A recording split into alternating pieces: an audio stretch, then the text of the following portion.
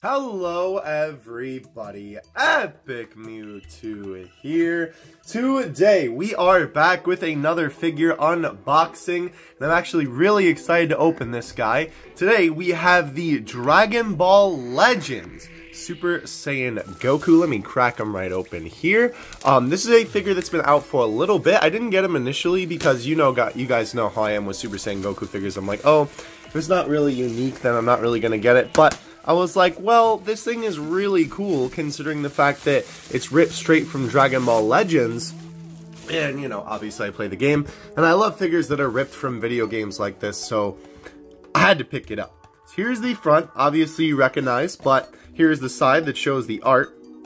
You guys, I'm sure, recognize this guy. This was the first Super Saiyan Goku in the game, one of the first Sparkings in the game, so very cool that they actually made a figure out of him. The next Dragon Ball Legends, is that a little scratch? Oh, that's tape. The next Dragon Ball Legends figure that's actually going to come out, by the way, there's a toy sticker, is a Gogeta, which is really cool. It's going to be the red Sparking Gogeta from the, original Gogeta movie, which is going to be really cool. I'm definitely going to be getting that. But this is really interesting because this is actually labeled as a Dragon Ball Legends figure specifically. Like, this doesn't come from another line, and it's a collaboration with Dragon Ball Legends, i.e. the Sha-Lot with the Ichiban Kuji line. This is 100% a Dragon Ball Legends figure. Obviously, it has a Dragon Ball Super logo, but they love to do that just because, I don't know, it's sort of a meme in the figure collecting community that they like to just slap that Dragon Ball Super logo on there, wherever they can. Why? I don't know. Like, this has nothing to do with Dragon Ball Super, but they like to put it on there. They even put it on some stuff that should have, like, the GT logo, which makes no sense, but oh well, it be like that. By the way, there's the little logo on the flaps. Is it the same on the other side? Yeah. Actually, no, it's not. There you go. Alright, so let's pop this. Why is this just at the top? Weird. They always have that connected. That's okay. I do like this box, though. I am a big fan of this box. It's really cool. I think they just did a good job of sort of, like, emulating the effects of, this card onto the front of the box, which is awesome. Alright, so let's take a look at this guy. What are we looking at? What are we looking at first? Let's see. Let's take a look at the head first, I guess. Ooh, the packaging looks a little bit roughed up. Sometimes, it's kind of interesting when they choose to do it, when they choose not to do it. Sometimes they choose to wrap the head up, like when it's a Super Saiyan head like this and the hair is really spiky. Sometimes they choose to put bubble wrap around it, and sometimes they don't. Okay, well obviously the hair looks a little bit weird just right here, because, it's facing to the side and it's supposed to be like blowing to the side. It'll look better when it's on the figure. But this is kind of interesting. This is the first time I think I've ever seen hair with this specific combination, because sometimes they do this little bit of a darker yellow, but they never usually do it with a more matte sort of finish and like a less detailed sort of look. I think that's interesting. Like, here, I have this handy just so I'll show it to you. Like, this is sort of the same color. This is the Bandai Master Lies Super Saiyan Goku. The hair color is sort of similar, right? It's a little bit of a darker yellow. The shade's a tiny bit different on here, but, it's both going for that little bit of a darker yellow look-ish. And, this one is definitely brighter, like I said, but still, you get the point. But you can see all the detail on it, right? But this one's a lot more simplified. I don't know. That's really interesting. It sort of reminds me of the, Ultimate Soldiers, right there, my boy Goku. Sort of reminds me of how they did the hair for him. And this figure came out before he did, so I think that's really interesting. Okay, get you out of here, my boy. Alright, so let's put, well, yeah, we'll put the head on. So this is actually a really cool body. I really like this. How does this head go on? I feel like I'm not doing this right. Wait. Oh, well, at least they have the peg pretty good for you there. There we go. Yep. It's a little bit interesting. Okay. I need to push to get the head on. Ah, I mean, it hurts your fingers. Hold on, let me take it off camera real quick. So that is the one thing I guess I'll say about this figure already that I'm not a big fan of, is the head. Because if you, so there's a little bit of gapping right there with the head. If you pull it back, even if it's like attached, you can kind of pull it back a little bit. If you push it forward, it's not a real big problem, but the problem shouldn't be there to begin with. But nonetheless though, this still looks absolutely incredible. You know, that is a little bit bothersome, but it's kind of blocked by the chin, or by the arm rather anyway. And they did a great job on the arm sculpt. I love the veins when they do that on figures. Very good muscle definition. Oh my gosh, my man is packing, bro. Back looks pretty nice. Don't really like the arm gapping, but I'll deal with it. Shirt looks pretty good. Obviously, it's ripped. Let's take a look at it with the pants on. There's the hole. I like to just kind of like put my finger in the hole and then rip it open. Just because it's, I don't know, easier to get it open instead of having to cut it or whatever. Ooh, okay. I'm a big fan of this. So, sometimes I'll have to do a video examining pants on figures, but sometimes I don't like this because it looks like that they put the muscles on after they made the pants piece, right? This looks like, you know, they kind of just painted that there, which is okay, but it looks like they made the muscle afterward almost, like it's sort of like popping out a little bit, like not popping out of the pants obviously, but I mean like popping off the figure a little bit instead of, you know, they made the mold and then they kind of made around it. I don't know. It's a little weird. Love the shading on the shoes though. This is very interesting. They got that light blue here and then the very dark blue on the back. Very cool though. Pants are pretty basic Goku pants. Nothing too exciting, but I do love this belt. Look at the little like cuts and the little edges on this belt. They did a great job with the detail on the belt. It can stand on its own, but let's go ahead and take the stand out real quick. Stundle. Gotta make the joke every time. Is his belt that ripped in the art? Oh yeah, I guess it is. Huh.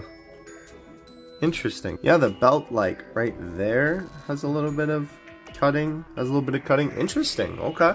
They really got that down to a T. That's pretty cool. I'm a big fan. Alright, stand. Assuming it goes here because I would hope they wouldn't put it on the front one. Uh-oh, did they put it on the front one? No, they didn't put it on the front one. They put it on the front one! Why? No, or did they? Wait, what? Where does this go? Oh no, maybe they did put it on the back one? What?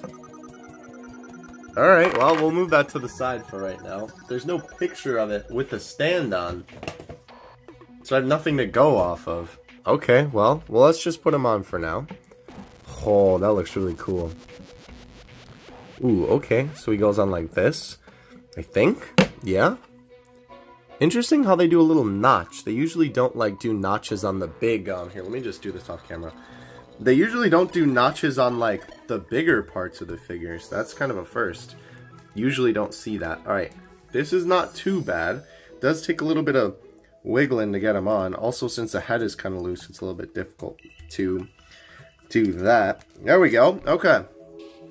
So, pushing them on really hard, you can get rid of basically all the gapping, which is good. Okay.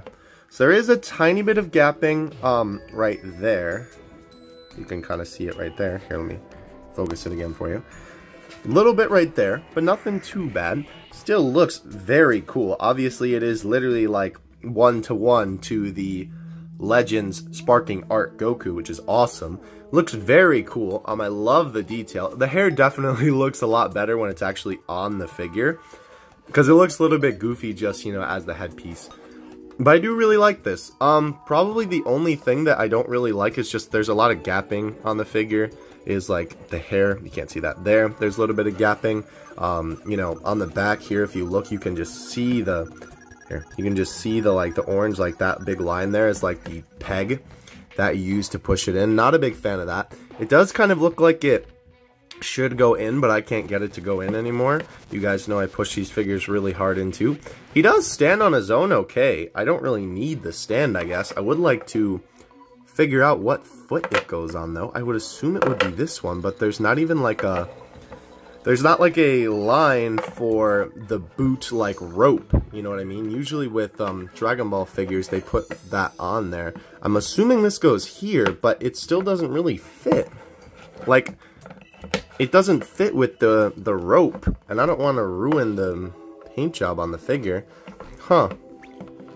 I mean, you know, stands can be good if they're tight like this, but at the same time, if you don't make it easy to put the stand on, then I don't really consider it a good stand. Yeah, like this definitely doesn't look like it works, and this looks like it might work, but the angle is just so odd. Yeah, I don't know. Very weird. That is actually pretty stable right there, but it's not obviously like in. Oh wait, I'm a dummy. We could look like this. I guess that looks like it goes there, but I don't really. Oh, well, that was a lot easier to put.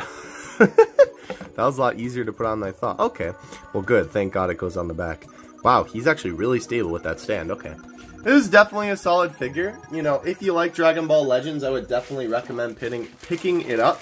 It is a pretty basic figure, you know, even if you're just looking for a normal, like, Super Saiyan Goku Kamehameha figure, right? It's pretty nice, though, either way. You know, nice paint job, nice muscle definition. The only thing that I complain about is the gapping, but y'all know I'm very nitpicky on figures. Definitely, though, it is definitely not that bad. You know, I'm sure for anybody else, it wouldn't really be much of a problem, but for me, I'm very meticulous when it comes to these things. Or meticulous, that's not the right word. Very, picky, I guess. Anyway, real quick, let me grab another figure to compare him to. Alright, I have not whipped this guy in a long time. This is the V-Jump cover Super Saiyan Goku figure. His stand is unfortunately not that good, but I absolutely love this figure. This is sort of another good example, I feel like I could show you, of like, it looks like they made the legs, right? And then they put the pants on the legs. As you can see, you know, there's a lot of like holes and good like definition on the legs. It looks like the pants are actually pants, right? That's what it doesn't look like with this guy. It looks like here that, you know, it's all like, you know, the legs are kind of like popping out of the pants in the way of like they're coming off. But either way, though, this is another thing. Yep, see, this stand on him has always been kind of bad. But nonetheless, though, here's another thing that's kind of interesting, right? Another comparison of the hair color. The way that they do this is, I don't know, just kind of interesting to me that they decide to make like this one bright, like almost like, I don't even know what I would call this yellow color, but just very different from this one, right? And it's not even like the shiny Super Saiyan hair that they do on some other figures where they make it like sparkly, right? Some figures do it that way too. I don't know. They're never consistent with the Super Saiyan look, and everybody kind of likes a different thing. But either way, though, that is going to do it for today's video. Hope you guys enjoyed. Definitely keep a lookout for that Legends Gogeta coming out eventually. Otherwise, though, I'll see you in the next one. Oh, by the way, real quick, I did get this guy for 20 bucks on Tokyo Taku Mode. And of course, if you want to purchase him, links in the description where you can do so. Alright, catch you in the next one. I'll meet you out. Peace.